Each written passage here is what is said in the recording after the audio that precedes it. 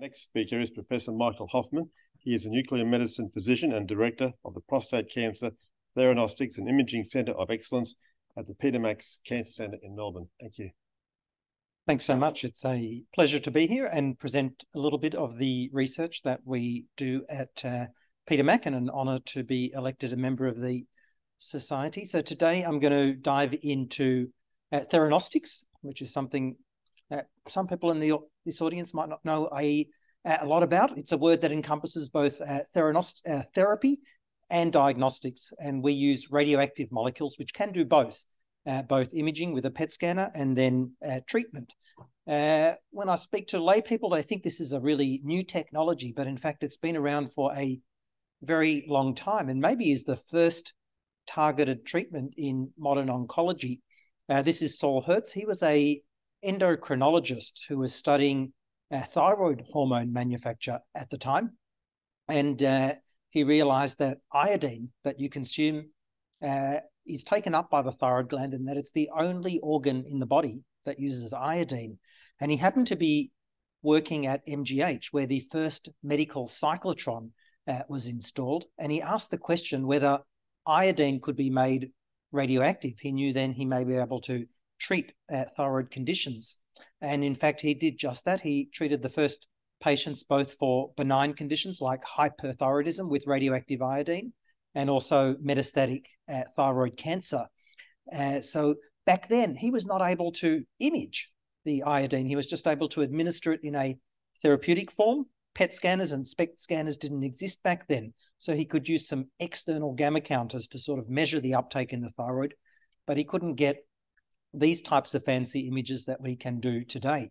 So now we can administer iodine in the form of I-124, which is a positron emitter, and we can image it. This is a patient with metastatic thyroid cancer, and we can see these lymph node metastases in the mediastinum, and these are very small.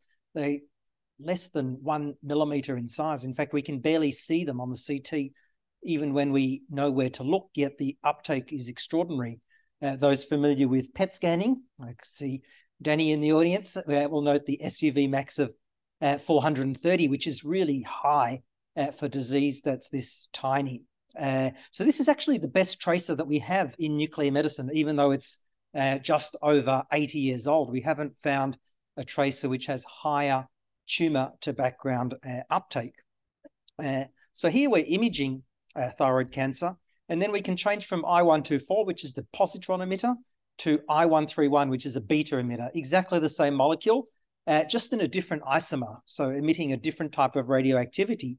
And the I-131 emits beta radiation that travels only 1 millimeter and has very high energy that will damage double-stranded DNA and lead to cell death.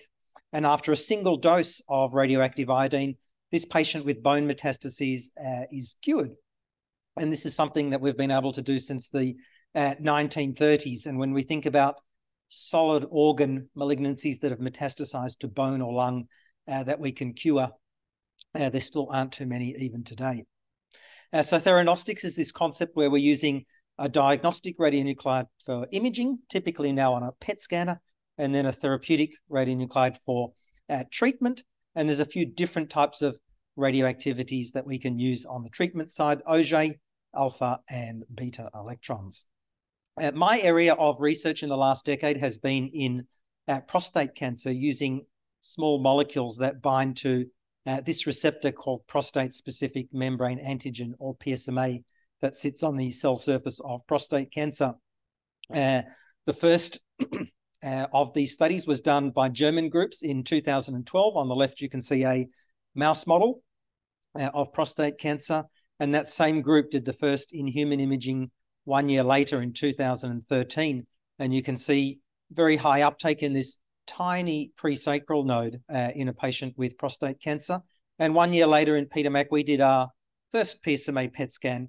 Although it's worth noting, since we're here in Brisbane, that actually the first PSMA PET was actually done here in Brisbane about 3 weeks before us at Peter Mac. So this is patient number 1. He had prostate cancer, a Gleason score 4+5, so a high-grade, high-risk prostate cancer, and his conventional imaging was normal: CT, MRI, bone scanning. So he was scheduled to undergo a prostatectomy with the intent to cure him. But when we did the PSMA PET CT, we could see a lymph node metastasis in the pelvis and also a bone metastasis. And it was pretty clear that a prostatectomy was not going to cure him. We'd also learned in nuclear medicine over years that these types of pretty pictures, although striking and sort of an N=1 and almost definitive, don't change global practice, and that we need to do sort of some randomized control trials to really get these new technologies adopted. So when I first saw these pictures, I helped design a Australia-wide multi-center randomized trial called the PRO-PSMA trial, which was funded through Movember. This was an investigator-initiated trial. It ran at 10 sites in all states around Australia, and we randomized 300 men with newly diagnosed prostate cancer who were scheduled to undergo a prostatectomy or curative intent radiotherapy to either this new PSMA PET CT or the standard of care at the time, which was a CT and a bone scan. And we showed superior accuracy, 92% compared to 65%, a greater management change, fewer uncertain results. This is really important because often when you order a scan, you get back an equivocal finding that needs another test. And in fact, almost 1 in 4 CT bone scans had an equivocal finding compared to only 7% of PSMA PET scans. This was published in The Lancet in 2020, and it's really led to global adoption of this new technology. It's been very rewarding. When we did those first PET scans 10 years ago, it was available in Brisbane, Peter Mac, probably for only 2 years. There was no one else in Australia doing these PET scans. And now, thanks to sort of some high-level evidence and MBS reimbursement, this is available right around Australia in more than 60 PET scanners around Australia. You can now get a funded PSMA PET scan. And as part of that, we brought together this group of really amazing nuclear medicine doctors working together with medical oncology, radiation oncology, urology, and our clinical trial staff. And this network has continued to grow and contributed to around 5 or 6 multi-center studies that are currently underway today. So changing tracks from imaging, we can use that same target, PSMA, to treat patients with metastatic prostate cancer. We take really the same molecule, and instead of labeling it to a positron emitter, we label it to lutetium-177. Lutetium-177 is a beta emitter. It actually has very similar properties to I-131, iodine-131, but it being a radiometal, we can label it to these small molecules quite tightly. It has a path length of 1 millimeter and a half-life of 7 days. So we essentially give it as an injection into a vein. It finds its way around the body, binds to the prostate cancer cells, and emits high-energy radiation with that very short path length, meaning that prostate cancer cells are eradicated, but there's not much effect on surrounding normal tissues. And with a 7-day half-life, the treatment continues to work for as much as 3 to 4 weeks after a single dose of treatment. This is an animation that a group that the Prostate Cancer Foundation of Australia put together for one of our trials to show patients how the treatment's working. Here we can see that small molecule binding to the receptor and emitting these beta rays. And we can also image the radiation on a conventional nuclear medicine camera, since it also emits a small amount of gamma. And then we can see the spread of prostate cancer and the uptake of tumours.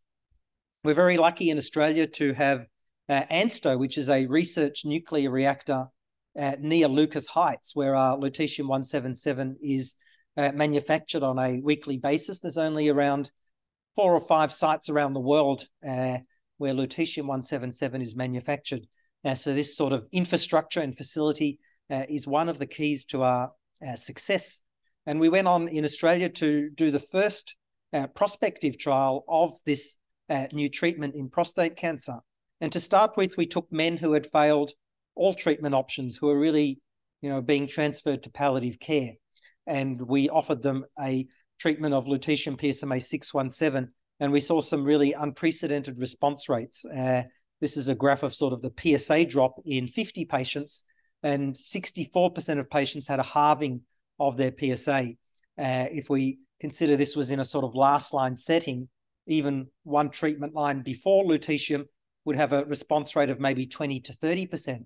So when we were seeing response rates of 64%, we knew this was potentially practice changing.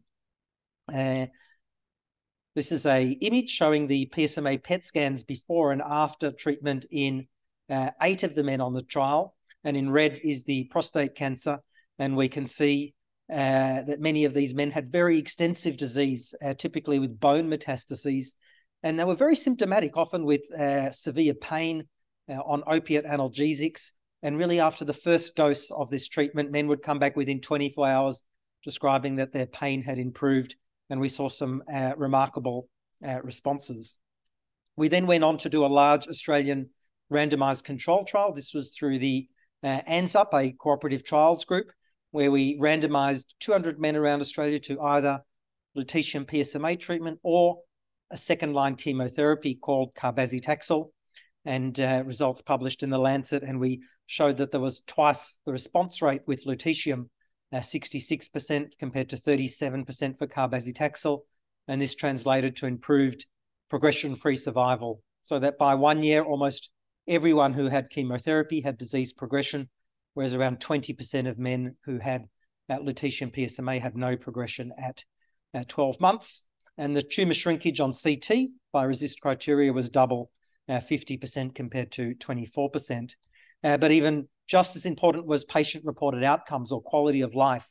And this favoured the lutetium PSMA over the chemotherapy, despite having sort of twice the level of activities. And this is a feature of this treatment, is that it's just really well tolerated. Men don't get much in the way of side effects. It's a very targeted form of really precision oncology. It's important to note that we don't treat everyone. We can select patients quite carefully for this treatment using PET scans. And we've been using 2 PET scans in this trial, a PSMA PET and an FDG PET. FDG is our sort of bread and butter radioactive sugar scan. And in this patient, we can see that despite having quite a lot of metastatic prostate cancer with PSMA expression on the left, there's also a lot of disease in the middle that's not expressing the PSMA. So this is tumor heterogeneity, and we can predict up front that this is not a patient that's likely to benefit too much from the radioactive treatment, since we can't target all the disease. And in the clinical trials, we've excluded these patients up front and offered them other treatments that may be more effective.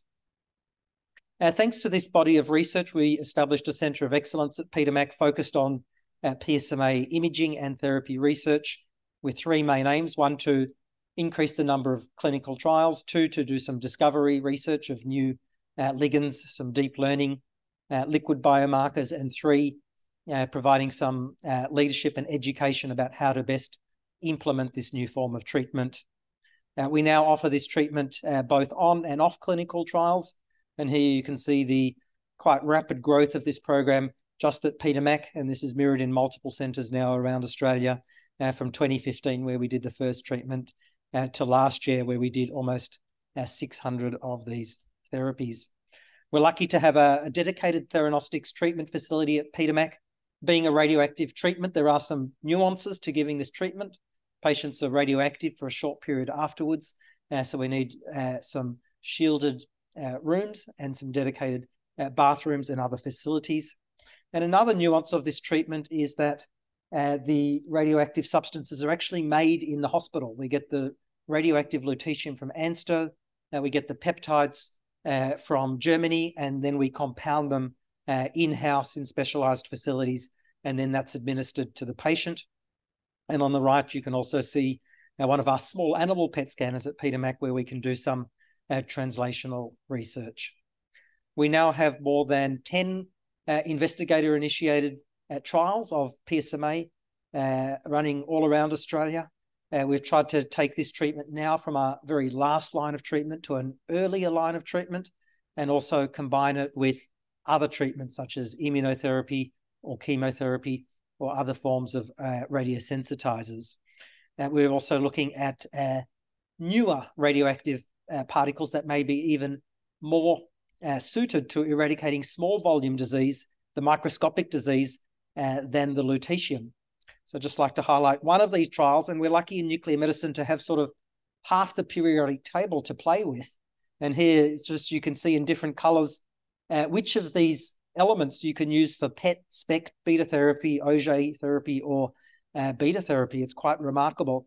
And we've been focused on terbium-161, which is a dual beta Auger emitter. So this emits beta particles that are quite similar to the lutetium, the particles that travel about 1 millimeter, but they also emit another particle called an Auger electron. These electrons travel only a very short distance, actually less than the width of a single cell, but they have an energy about 1,000-fold greater than lutetium. And we think one of the problems with lutetium, whereby patients eventually progress, is that we don't get rid of very small clusters of tumour cells. So we're currently running a first-in-human trial of terbium-161 PSMA at Peter Mac. I think we've treated patient number 18 this week. Just before I finish, highlight some of the knowledge translation research we do. When the pro-PSMA study was published in The Lancet, COVID just broke out, and we were due to present that research at the European Urology meeting, but the world had shut down, and none of us could fly to Europe to present that, which was a little bit of a shame because it was co-timed with the Lancet publication, which was a first for me. So instead, we did a podcast together with our urology colleagues, Declan Murphy, who leads our urology service, who's really into social media, and that's grown to become a podcast called GU Cast with many, many episodes focused on nuclear medicine. And I think having these new ways to disseminate our information on YouTube and podcasting has become an important element of our program as well, because it seems no one gets journals in the mail anymore and sort of reads them from front to back. So with that, I'd like to thanks everyone for the opportunity to present our research today. Thank the team at Peter Mac that make this work possible. It's a real big team effort. One of the great things about nuclear medicine is that we work with radiochemists, medical physicists, nuclear medicine technologists to make all this happen. Thank everyone else in the oncology team at Peter Mac and all our funding partners. Thank you. Great talk. Thank you. I just have a question about the whole area of theranostics and the comparability between different agents. As you know, we don't do another 30,000 person randomized study every time we get another statin. But it seems that there's a lot of debate in this area around equivalence of different theranostics. Do you want to just comment on how you would assess that or how you see that issue? Yeah, so this is an interesting area since we can image what we're treating. And after we administer a treatment, when we put a patient on our SPECT camera, we can then quantify the amount of uptake in tumour and normal tissues in grey, a bit like external beam radiation. So when we get a new agent, do we want to do another big randomized control trial to compare one agent to the other? Or do we want to merely show that the amount of radiation we can deliver to tumours is similar and that we're not giving more to normal organs? And it's topical with lutetium PSMA in particular, since there is a MSAC assessment underway at the moment in Australia for funding of this treatment. And there's a generic version of it that's much cheaper than the IP-protected version from a commercial big pharma company.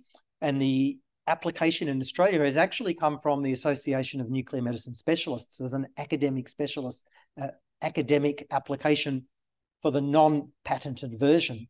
And as we submitted that to government, not me, but rather the AANMS, they took the evidence from the patented compound and said, look, this generic equivalent is the same. And we know this based on basic biology and our measurements. And in fact, the government or MSAC committee that's evaluated it has accepted that evidence base and said, yes, we accept that this is equivalent. We accept that no one's going to do a $50 million trial to show that the cheaper drug is as good as the more expensive drug. So it's a really interesting area. That MSAC assessment, I don't know if there's anyone involved here in the audience, but it's I think it's in its third round. So we are hoping that this treatment will be funded, and it's an interesting funding model because we were asked for sort of a hospital-based radiopharmaceutical production model that's actually quite cheap and keeps nuclear medicine alive and enriches our hospital with radiochemists. So there's a lot of positive flow-on effects, and also to ANSTO that make our lutetium-177 in Australia. Yeah, fascinating talk. Thank you. I didn't catch what proportion of advanced prostate cancers was the PSMA antigen binding to, and what happens on the off-target? How sensitive and specific is the actual therapy? Yeah, thanks for the question. So in the therapy trial, the Australian randomised trial, around 70% of the patients screened were suitable after imaging and went on to be randomised either to chemotherapy or lutetium. And we followed up the 30% that we didn't randomise, and they did quite poorly. They had more aggressive disease, tumour heterogeneity. Their survival was poorer. And the second question? The specificity. Look, it's actually very specific. So when we see this for imaging, it's very, very specific for prostate cancer. There's a few other tumours that also express PSMA, but it tends not to be on the cell surface, but in tumour microvasculature.